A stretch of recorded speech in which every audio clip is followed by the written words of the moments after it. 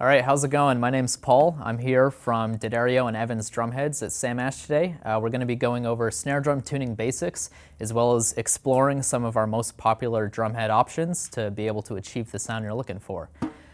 So whenever we're going to work on tuning and changing out your drumheads, the first thing we obviously need to do is replace the drumheads. So I'm going to start by just loosening the snare wires and taking these off so I can get access to the bottom head.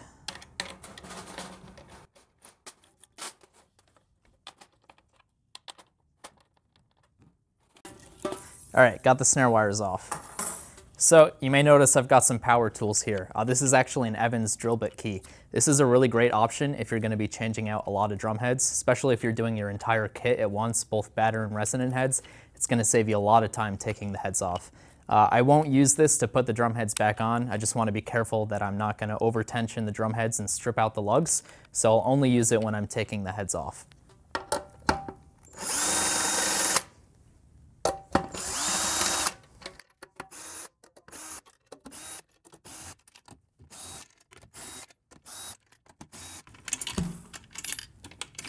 Okay, there's the first head. And now I'm going to do the same thing on the batter side. Just set that there to the side.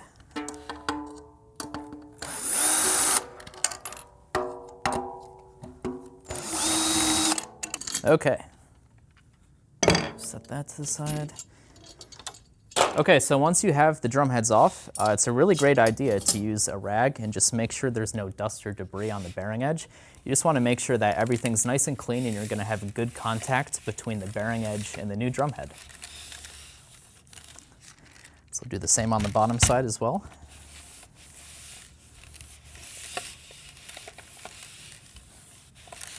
All right, looks nice and clean. So we're going to start on the batter side, and we're going to be taking a look at a couple different drumhead options.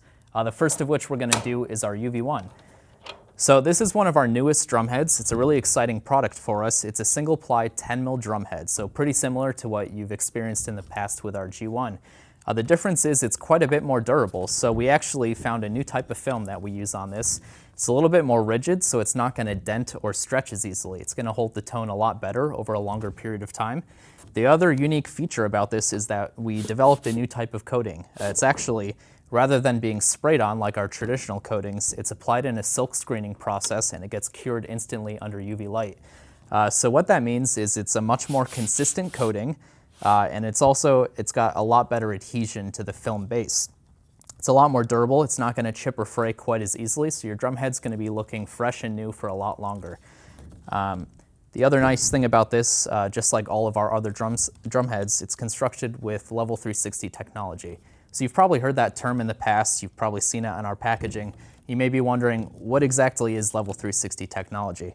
So there's a couple different things that we changed back in 2013. The first of which is actually in the hoop design. So rather than just using a standard U channel, we actually made a very small adjustment right on the edge here, what's called a rollover hoop. So what that does is, when you bend the material and you put it into the hoop and glue it, once this drum head gets put under tension, that little lip on the edge of the hoop prevents the glue block from separating. So we're able to get much higher tension on our drum heads with this. The other part of Level 360 technology is actually in the collar design. So you'll notice when I put this on the shell, it actually sits very flat. It's nice, it spins freely. There really isn't too much rocking motion.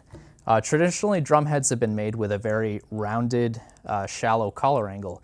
And the issue with that is it doesn't sit flat on the bearing edge. So when you put tension on one side, the other inherently wants to lift up. It makes it very difficult to get the drum head seated onto the bearing edge, to conform to the bearing edge, and to put equal tension on it. So with this new design, the drum head sits flat, it's level 360 degrees around the drum, and it's going to tune quite a bit easier. So whenever I put a new batter head on, I usually like to line up the logo directly across from the snare throw off. Just a nice guide to help when I put the snare on the stand to make sure I'm putting it in the proper position to get the most snare response possible out of the drum. So take the hoop, put it on, sit nice and flat, and I'm just going to start by finger tightening all of the tension rods.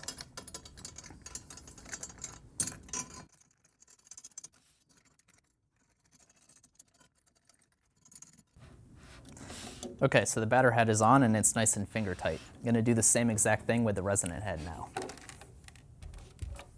So here we have a nice, fresh snare side 300. It's just the best run-of-the-mill standard snare side head.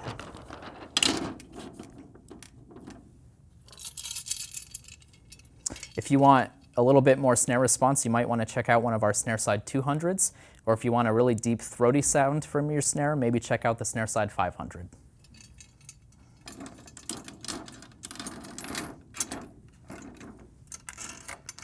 All right, so I'll do the same thing and just finger tighten all of the lugs.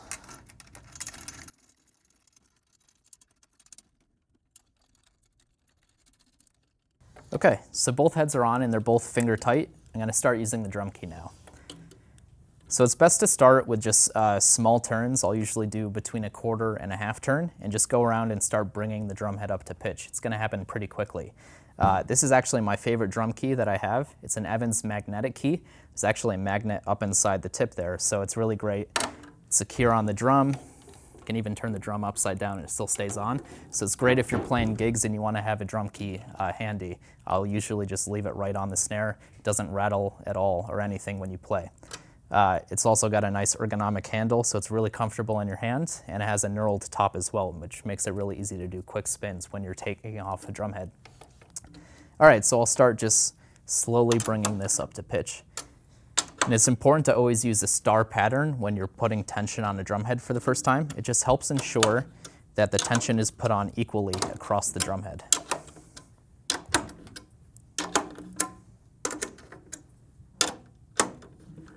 Okay, so I've gone all the way around once. I'm just going to double check where we are in terms of pitch. Still pretty low, so we'll keep going.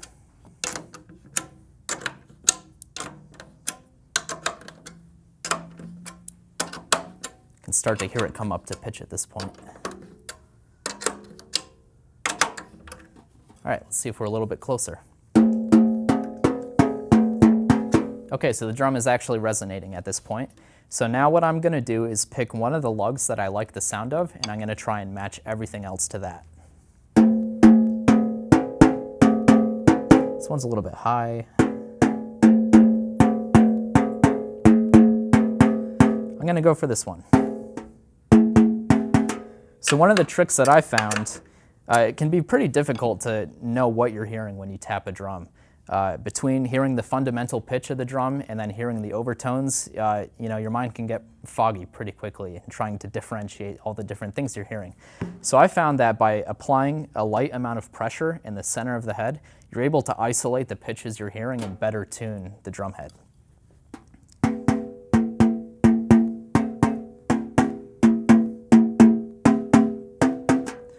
So that one's a little bit high, these ones are a little bit low.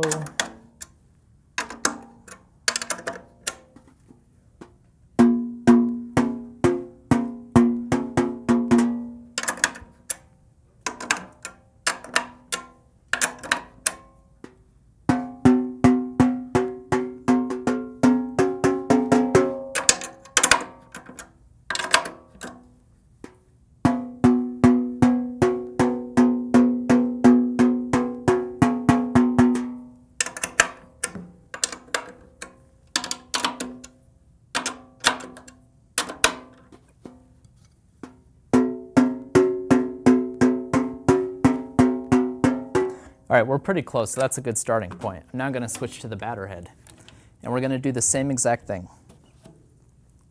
Just start slowly bringing the drum head up to pitch.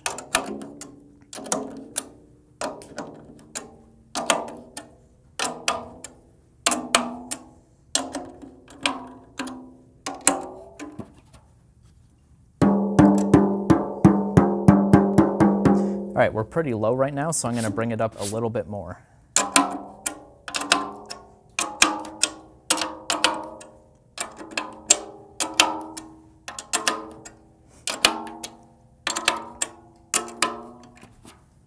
All right, let's see where we are.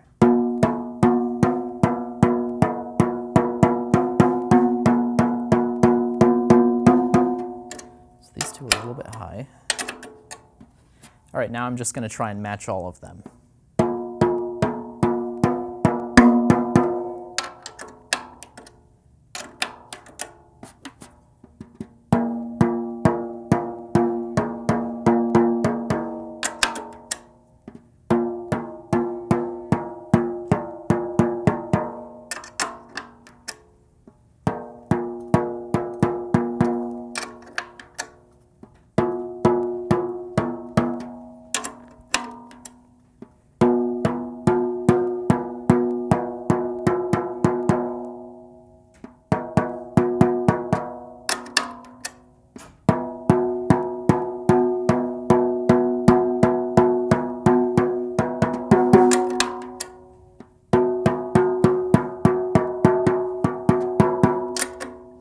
All right, we're pretty close. I'm not going to get too much into tuning to specific pitches or different tuning ranges. That's totally up to your preferences. The great thing about this drum head is it can be used in a variety of different tuning situations. Like I said earlier, it's a really great option for an open and expressive sound. It's very versatile. I use this when I play jazz because I like to have a very open resonant sound, a lot of overtones, as much snare response as possible. If you crank it up, you can get a really nice, crisp, dry sound. Same thing with tuning it low, so there's a lot of great options. So I've got the drum relatively in tune, and I'm going to put the snare wires on now. So right here, I have a set of Pure Sound Custom Pro snare wires. In my opinion, these are the best snare wires. It's my go-to snare wire I always use. There's a lot of really great design features on these. If you take a close look at the butt plate, you might notice the edges here are kind of bent down a little bit. Those are our anti-choke butt plates, and what that does is it reduces the amount of tension directly over the snare beds. So it helps reduce unwanted snare buzz. And one of the other nice design features are these speed release straps. So these make it really easy to take the snare wires on and off of the drum, especially if you're in a situation where your bottom snare head breaks. This allows you to easily remove the cotter pins like this and just take the snare right off without having to do anything with the throw off. It allows you to keep the same tension setting that you wanted. So it's a really great option for quick snare either wires or bottom head changes. And these are available in both steel and brass finishes for different sounds, as well as a variety of different strand configurations. I think this one right here is probably a 20 strand. All right, so the important thing when you're putting snare wires on is to make sure that these are lined up evenly on the drum head. If it's shifted too much towards one sound, it's going to apply too much pressure directly over the bearing edge and choke out the sound of your drum. And the nice thing about the straps, if you can't see it, these have a little gauge on here which helps you line up directly where it should be placed. So you want to line up the 0 on that strap directly over the bearing edge.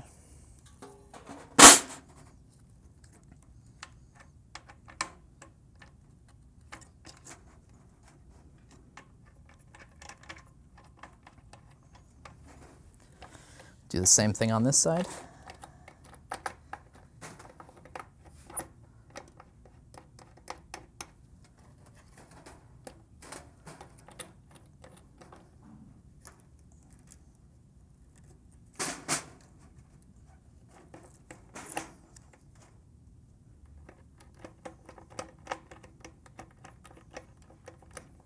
I usually start with the snares open. And I'll get it to a good point. I'll take a lot of the tension off the throw off, and that way I'll basically start from scratch. So once the drum's in tune, I'll turn it over and I'll start slowly bringing the tension on the snare wires up until I get to the point where I like the sound of it. It's important not to over tension your snare wires. It's kind of like a go-to thing if you're having a difficult time getting a good sound out of your snare, but if you over tighten them, you're really going to choke the sound out of your drum. So I've got these in a pretty good place. Going to tighten these up. And let's see what the snare sounds like. So with the snares off,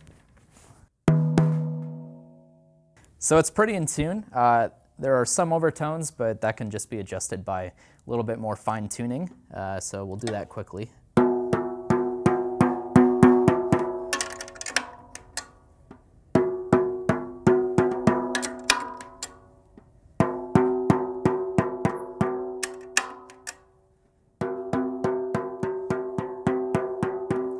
That's pretty good.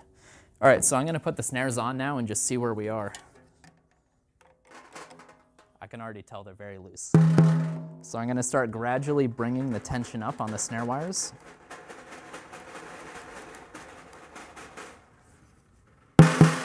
Still got a ways to go.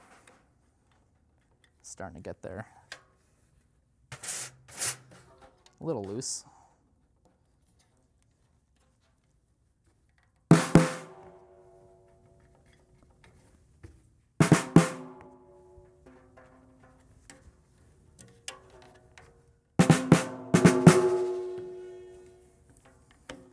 This is, of course, easier to do when you have the drum on a stand, but... All right, so that sounds pretty decent. And from there, you can do a variety of different tuning ranges to get the sound you're looking for. All right, so now we're gonna take a look at one of our other most popular drum heads. This is our HD Dry.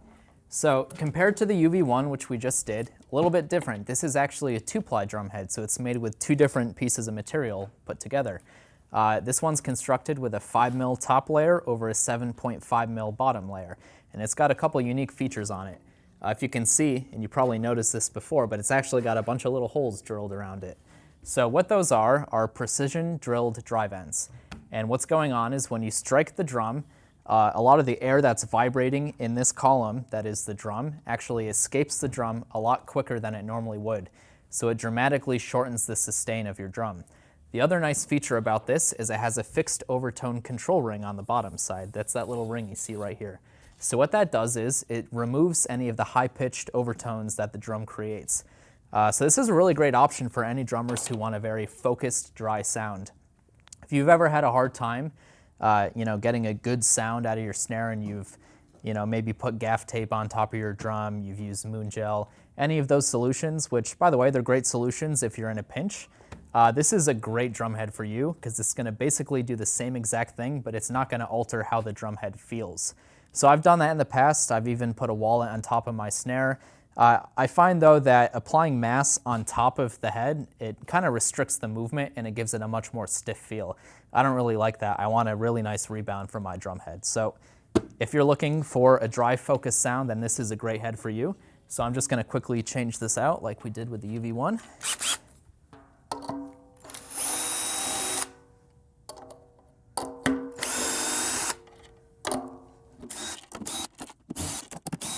Okay, cool. So we just changed out the batter head as well as the resonant head and put a new set of snare wires on. Spent some time fine-tuning this, and it's really sounding pretty good, so check it out.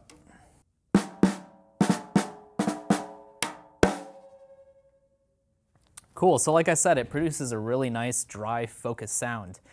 Just like the UV1, you can tune this in a variety of different ranges depending on your application. You can really crank this thing to the limits and get a very dry, crispy sound, kind of like a funky drummer sound, which is great. You can tune it low as well. Okay, so those were a couple of our most popular drum head options. Again, the UV1, which is a single-ply 10mm drum head that's very durable, as well as our HD Dry for a really nice, dry, focused sound.